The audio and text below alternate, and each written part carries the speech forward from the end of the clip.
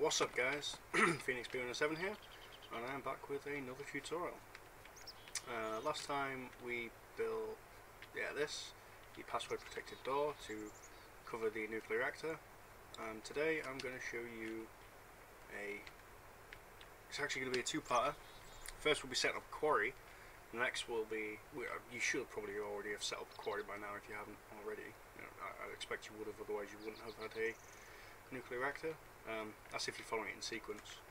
Probably won't be a sequence, but going to be a quarry, and then we're going to set up a sorting room to sort all the various ores that come out into separate chests, save us having to filter through all the crap. Right, fairly simple. You plop down. First you. Right, if you stick it on the quarry, you get a simple, I think it's 9x9 area. Not bad, but fucking. You end up with loads of little holes everywhere, so I prefer to set up, hello piggy, oh, two piggies, at least you have a friend, set up large, even not two, large quarries. It does take up a lot more RAM on your computer, if you're running a server. Single player, not a problem. Boom. Let's go over here. That one. Here we go. These are landmarks. They're very easily made. Oops. They are made with redstone torches and lapis lazuli. Dead easy. So you plop them down and then you right click on each one of them and it'll join it up. You don't have to join it up if you don't want it.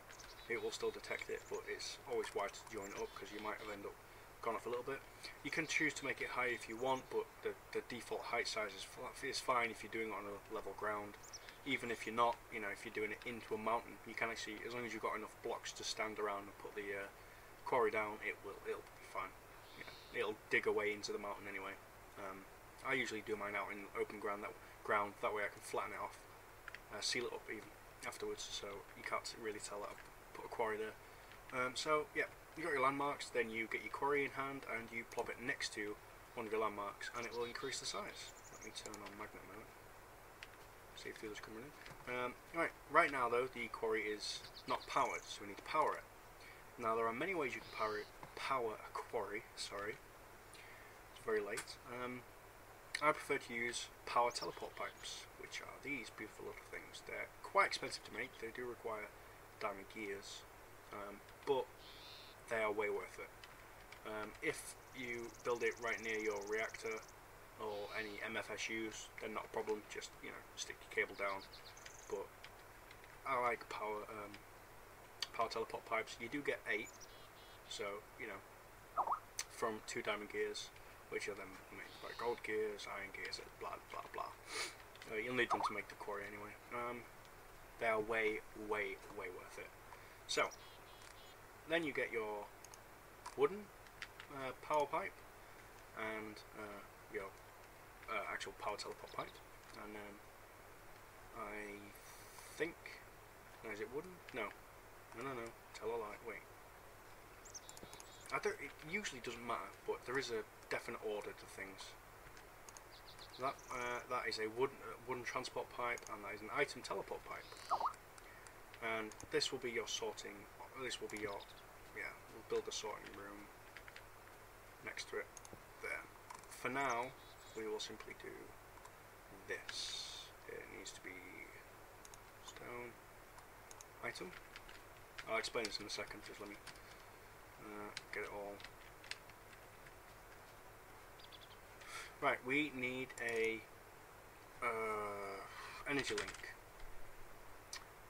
Get rid of that for now. Energy link. Energy links. I think. Yeah, there you go. Quite difficult to make, if I'm honest, but needed for this. Right, we need wooden there, power there, and already it's starting to chew away my power. Energy links only run at like 95% efficiency, so even when they're not powering anything like right now, it's just bleeding away energy. Very annoying, but that's the price you pay for having energy links. Otherwise you will have to power a quarry, I think, with things like combustion engine, which I'll go through again. I'll set up a oil refinery, but they are very, very annoying, very difficult to make. But there you go. It's not bleeding away too much. You need, right, the rule is wooden to take stuff out and stone to put stuff in, and then gold and iron and other stuff do different things. Gold speeds it up, iron is a sorting one, I believe. Obsidian is like a vacuum one, but yeah, so wooden to take the power out, so it's taking the power out of the energy link into the teleport pipe. Now just imagine that the teleport pipe, let's set a frequency of 100. I imagine it's just connected, so a big cable over here, frequency of 100, and we won't stick it on receive yet. This value here, switch can receive to true, is what will give power to the quarry, but we don't want it just yet. We need to set this up. So stone to take it in, wooden to take it out. This is transport pipe, not powered pipe, because the items are coming out of the quarry and into the item teleport pipe, which we will set to 200. It comes out of there, goes into here. That one can be set to receive true, and then stone, because it's gone from wood, going into a chest, like so. So then we click that to true, and we should, there you go, it's already starting to work beautifully as well. Well, it's glitching my eyes out. And the quarry is building itself rather beautifully, rather quickly, because it's been powered by a nuclear reactor. It's getting all the energy that it can possibly need. It will now center itself, and then it should start sucking stuff up. Obviously, we're going to go down to bedrock very quickly, so the sorting option will have to be manual, I'm afraid. Just imagine we have, I'll show you actually. Right, so we have, I believe it's iron pipe. No, not iron waterproof. What is it? Iron? No, is it diamond? Damn, I've forgotten. Oh, forgive me, folks. I think it... Yes, it is. It's diamond, right. Sorry, it is diamond transport pipe. 2 diamonds and a bit of glass gives you 8 of these things. These are great. Now you need your item teleport pipes again. So you plop one like that. Diamond there. One there. Nope, not like that. One there. One there. One there. One there. And one there. Like so. And then each one of these has a different value. So we'll set that to 1. That one to 2. That one to 3. 4. 5. And 6. Then comes the equally annoying part, but trust me, way worth it. 1, 2, 3, 4, 5, and 6. And you're not going to let me. 1, 2, no, bollocks.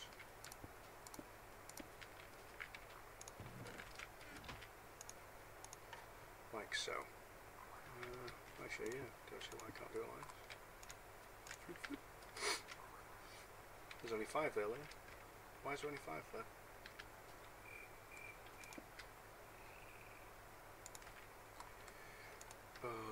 Right, there we go. 6. 1, 2, 3, 4, 5, 6, yep. So, we then set each one of these to one of the frequencies. So 1, and we change it to can receive. Then we have 2 can receive. 3 can receive. 4 can receive. 5 can receive. And 6 can receive. Then, what we do is, I'll actually do it differently for this. I will take wooden transport pipe, I'll plop it there, and I will put that there. And then, nope, I know what I've done wrong. Because you don't have 6, you only have 5. One has to take the stuff in, unfortunately. So that one, frequency of 5 needs to be to true. Frequency of 5, like so. We won't pump them out yet. This is actually going to be quite annoying because of the way I've set it up on a super flat world. So you know, we've got bedrock. So, but just imagine instead of having, right, basically you want this where it's frequency of 200. In fact, fuck it, I will show you it now. We want dirt to go to black. Simple. 200. Can receive true. And get rid of that. What was it? Frequency 5? I think it was, wasn't it? Was it 5? Yeah, it was 5, wasn't it?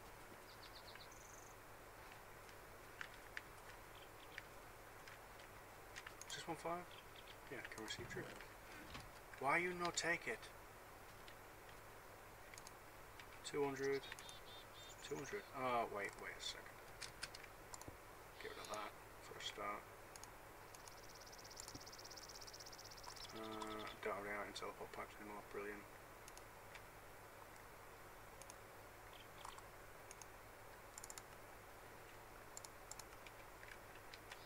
There we go.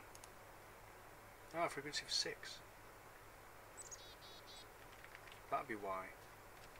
Because it's got nowhere to go. There we go. Sorry about this, folks. Basically, yeah. So instead of having this chest there, which I can now just get rid of, well, your stuff comes out. Frequency of 200. You can pick whatever frequency you want, but I'm choosing 200 for now. So the items come out, then they go into this one, which is set to frequency 200, and into these pipes. Now the frequency 6. No, they're coming out of black, so it needs to go. Yeah, frequency of 6. What these lines indicate what blocks go where. It would have actually been a lot smarter if I'd had cobblestone or stone transport pipes in between them, like I usually do. So actually, I might as well. Item teleport.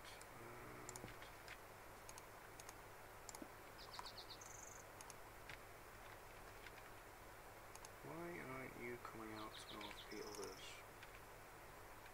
Because you can't get to black, can you? Of course you can't. Because there's no...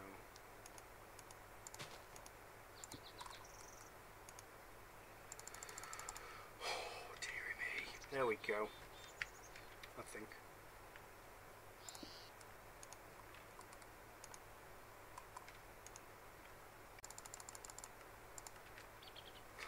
Finally.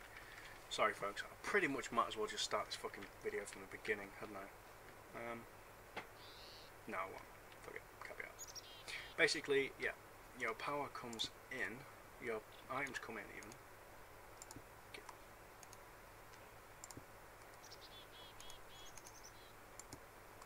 This is a bit of a bitch to set up, but there we go. Now it's done. Right. Set, no, not you. You to 1, you to 2, you to 3, you to 4. Then stone, item,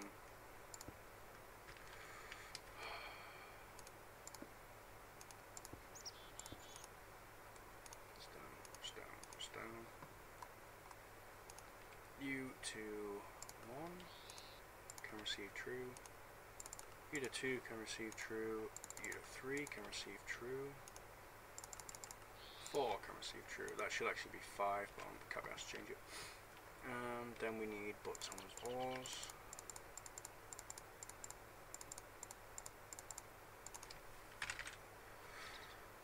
It's not going to be ore, is it? Let's see. Actually, no. Some of them are going to be ores. So, diamond, copper ore, tin ore, tungsten ore. No, what's the difference between... Anyway, silver ore, iron ore, gold ore. Then we have coal,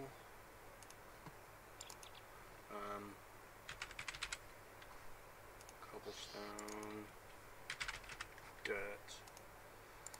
Basically, you then stick the ones that you want to go in whatever places into these. So you'll have, say, precious metals, gold, silver, tungsten, diamond. We'll actually go into a separate one, so that one's green. Iron, copper, tin, coal can go there. What else do we have? God, we have marble. Marble can go there. Gravel goes there. Sand and sandstone also go there. What else do we have? Redstone can go there. Obviously in Tekkit you will also have sapphires, rubies, emeralds, also uranium.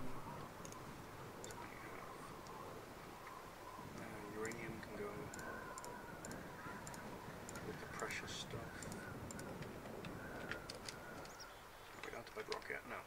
Right. Dearie me. I'm so tired. Right. Basically, what will happen is your quarry will dig up every item and it'll spit it out into this sorting tube. I think this is a great design, the diamond design, diamond star design even. So I'm tired. So it comes in here and it goes into these pipes, and whichever whatever item you have in there, it will automatically sort into that type. So the blue pipe, which leads to this one, which is frequency of 4, which will be 1, 2, 3, 4. This chest should be. So all of that precious stuff will go into there, into that chest. And then yellow is your gold, silver and tungsten will go into 3, which is this one. 3 can receive true. Obviously at the minute it's going to 6, which dirt is there, which is the black one, which is the bottom one. Yep. So if we trick the right, stick some stone. Can't use bedrock. Set some gravel, some sandstone, some sand, and then we do this. By the time it gets to this chunk, which will probably be a while, sorry about that. Should actually come over now because it's detected an anomaly. Actually, if we do that, it should do the sand first as well. Yeah, there you go. Took the sand, took the cobblestone, sand.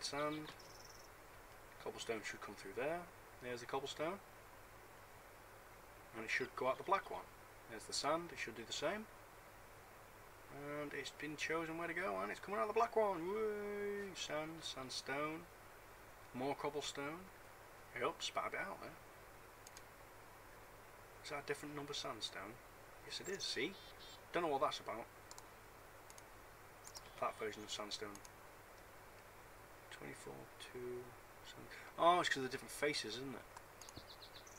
Yeah, that one's like normal sandstone. 24, 24, 2, not what I meant, but whatever. 24, 1. Bloomp and bloomp. Yeah, sorry, it's because of the different faces. So you will actually have to put all of them in there. In a real world, you will also want to put things like, maybe anyway, torches, fence posts, because if you dig over a abandoned mine shaft by accident, you will suck up everything. Absolutely everything. Absolutely everything. Right, so let's go for some ores, actually. Let's give this thing a challenge, see what it's going to do. So we'll have one of them, one of them, one of them. Ooh, I don't have any lapis in. Diamond, redstone, tungsten. Don't have any nickelite in either. Uranium, emerald. Obviously, you know, you want to put your nickelite in there, so nickelite goes. Well, you put it wherever you choose, you know. Put it wherever you choose. Diamond, redstone, uranium, emerald. Yep, got most of them. Let's give this thing a challenge.